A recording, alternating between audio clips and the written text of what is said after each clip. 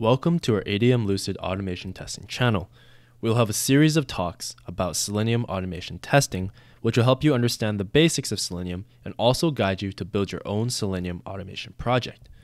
You may access our test project and guide in the description below.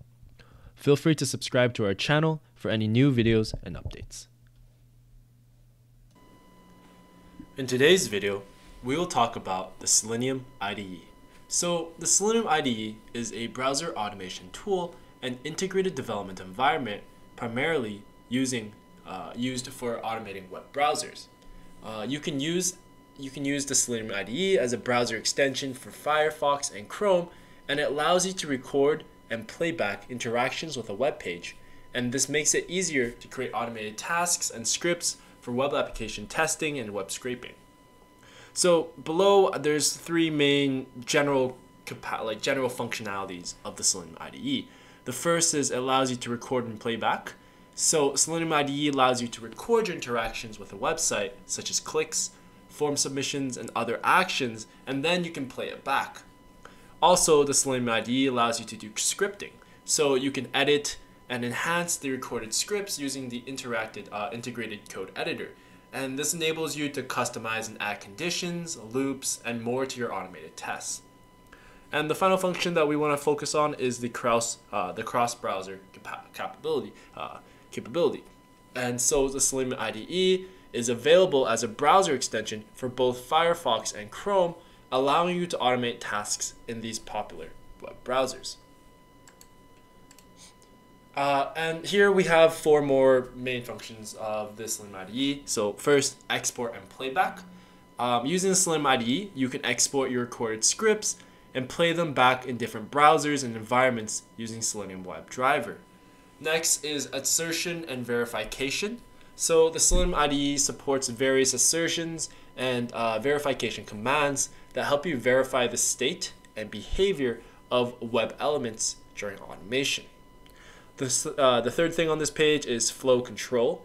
So Selenium IDE, it provides commands for flow control, such as loops and conditions, which allow you to create more complex automation scripts. The fourth thing is data-driven testing, which we talked about in our previous video as well. Check out our series if you want to refresh your memory about data-driven testing.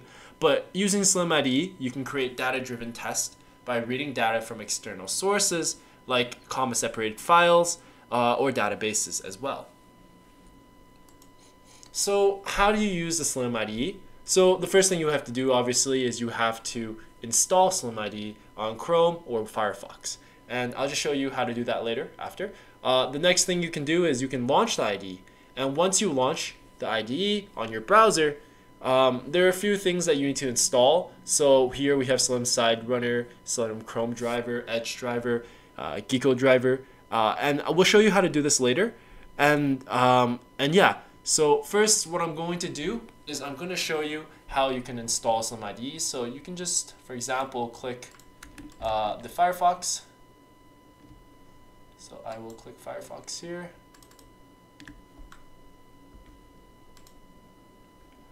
And essentially, you just download your Firefox extension here. And after you download and install it, you can open your extension for Firefox, for the Selenium IDE on your Firefox browser right here under this icon, and you can click that, and essentially it'll open your Selenium IDE, and you can work with it from here. Next, I'm going to show you how we can use the Selenium IDE and the various functionalities that we talked about previously. So first, what we're going to do is we're going to open Firefox where we have the extension already installed. So go open Firefox, click here, and then you click the extension. So I'm going to go ahead and create a new project, and I'm just going to name it video because it's the project we're making for this video. So I'm going to click OK, and now that you opened up and created your own project, you can go ahead and create some tests in your project. So I'm going to go ahead and I'm going to make a test. I'm going to call it home. And click add, and once we get to here, we will come here and we will enter a URL. So I'm going to use the URL https admlucid.com, and I'll enter that. And once you have that there, you can now click record, and it will record your video. So it's going to go to admlucid.com here. You can scroll down. I'm going to click this read more, scroll down and exit, and then I'm going to stop the recording. And that is basically the commands that we recorded. So that's for home. So I'm going to delete this one because this is not what we created. I'm going to add two more tests. So the next one I'm going to create is going to be called golf. And then I'm going to use the same website here, and I'm going to record. This time I'm going to here. I'm going to click golf course. I'm going to click book golf course. Come down here, maybe like enter some dates or something. Click create and then close. So that's, I'm going to click stop recording. So that's golf. Next, I'm going to create one called web elements. And I'm going to add that. I'm going to click record. I'm going to go to our website, go to web element. I'm going to click some buttons, click some more buttons, and then exit that and stop recording. And those are our 3 tests. So now I'm just going to save this project, and I'm just going to name it video. Okay, so once we save that, and when we want to run these tests, we can either click here and run all 3 tests at the same time, or we can run each test individually. Since the Selenium IDE is a little bit slower, let's just run each test individually first. So I'll click here, and we'll give it some time to load. It does take a little bit more time for Selenium IDE. So you see it opens up our home page, and for this test we expect it to scroll down and click read more.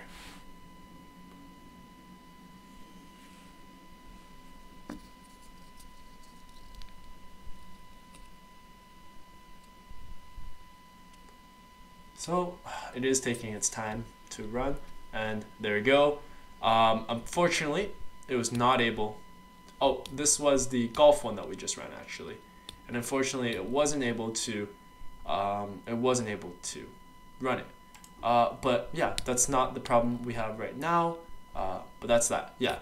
So that one was not able to run. We can go ahead and go here, and let us show you. So that's the record and playback. Basically, you can record a set of commands, and then you can tell Selenium IDE to play back those commands. So the next thing I'm going to show you is I'm going to show you export. So basically for export, you can click here. You can click on test suites instead. And so this is your default suite. You're going to have to add some tests to this default suite. So you can add the golf test we had, the home test we had, the web element test we had, and click select. And now this suite will have all of these tests in it. And you can actually click those 3 dots and click export, and you can export your 3 commands, 3 tests in the language you want. So if you want Java JUnit, just click export, and then you can just do that. You can save it, and you can just go ahead and run that in your native language for that. Now the final thing I want to show you is I want to show you how we can run this on your command line. So in order to run these tests on your command line, basically what you have to do is, for us first, I'm going to go ahead and save any changes we made to these tests. I'm going to click save. Yes. Okay. So to run this on a command line, first let's just open a command line. And next what you'll have to do is, if you haven't already, like we said earlier in the PowerPoint, you're going to have to install some various things. So first thing you're going to install is npm install-g slim-side-runner. I'm not going to install it because it'll take a little bit of time to run, but go ahead and run that command and install that. The next thing you need to install is this, which is a Chrome driver. This third thing you need to install is Edge driver. The fourth thing you need to install is Gecko driver, which is for Firefox. And after you install those, now you can go ahead and run your test. So what you'll do is you will enter basically this command, and then I have it in my directory here, and I have it named as video.side. And you can go ahead and click enter, and you can basically run it from the command line like that. And you see it uses Chrome as its default browser right here. But yeah, so it's running again because the IDE is a little bit slower than running it using Java, so it takes a little bit longer. But you see it ran its first test, now it's running the second test, and now it's running the third test.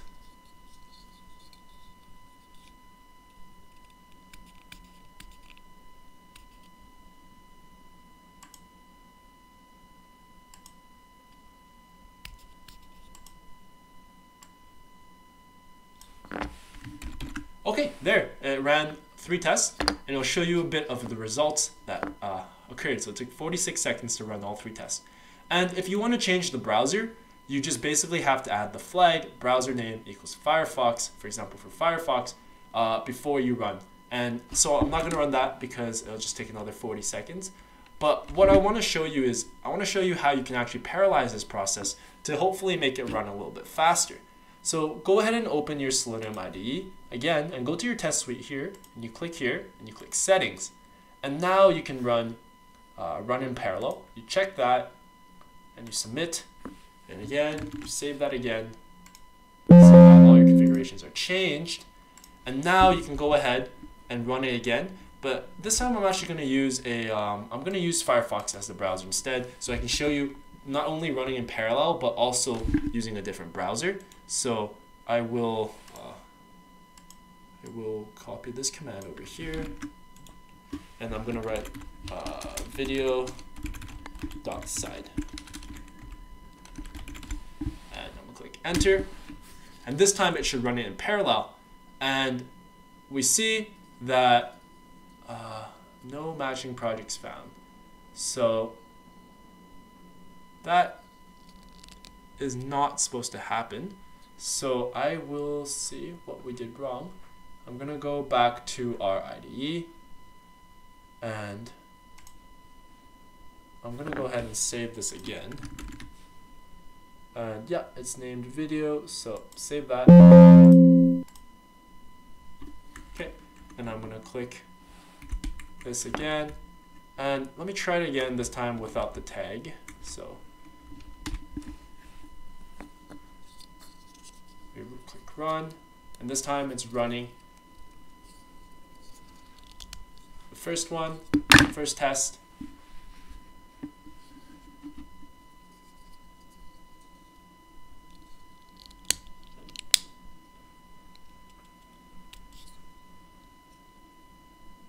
And it ran all 3, and this time when we parallelized it, it was much faster. It took only 22 seconds. And yeah, so those are the 3 main functionalities of the Selenium IDE in the browser. I hope you enjoyed this video. I hope it was somewhat helpful. We wanted to give you a sort of a general introduction of how to use the Selenium IDE in the browser. But what we do suggest is if you have larger projects, you should keep on using Selenium in Java or some other languages because they run much faster. But yeah, if you enjoyed this video, please give it a like and subscribe to our channel to stay tuned for any new videos. Thank you.